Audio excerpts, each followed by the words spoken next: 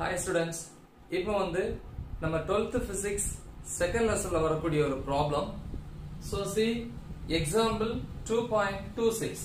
So இது வந்து maybe 2 mark அல்லது 3 markல கேட்கலாம். ஓகேவா? See the question.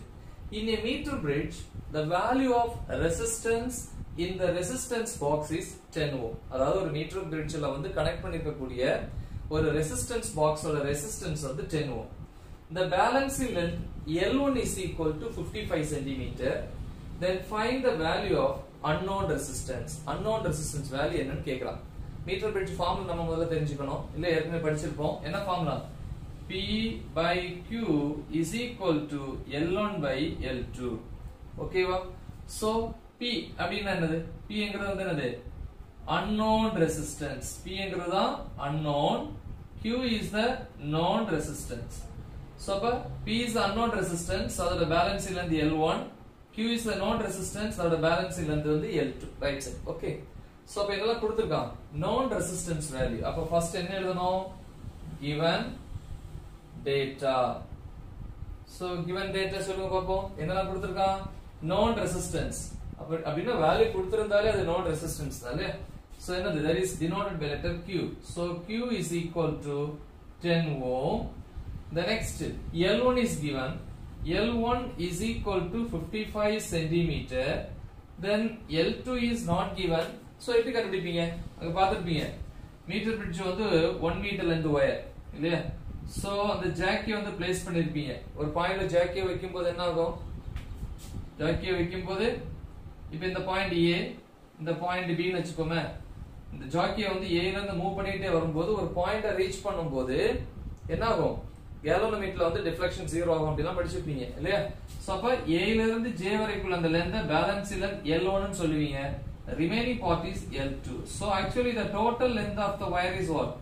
1 meter. I mean 100 centimeter. அப்ப L1 is equal to 55 centimeter னா L2 எப்படி கண்டுபிடிப்பீங்க? 100 minus L1 equal to L2. Correct? So 100 minus L1. That's the formula.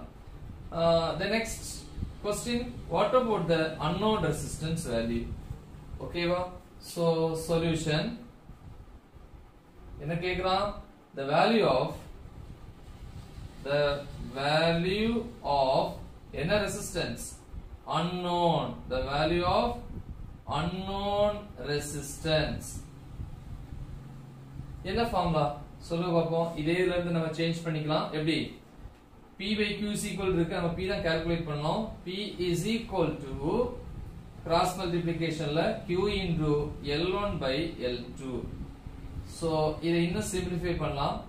P is equal to Q into L1 by L2. L2 என்னது? 100 minus L1. So இதுதான் நமக்கு தேவையான formula.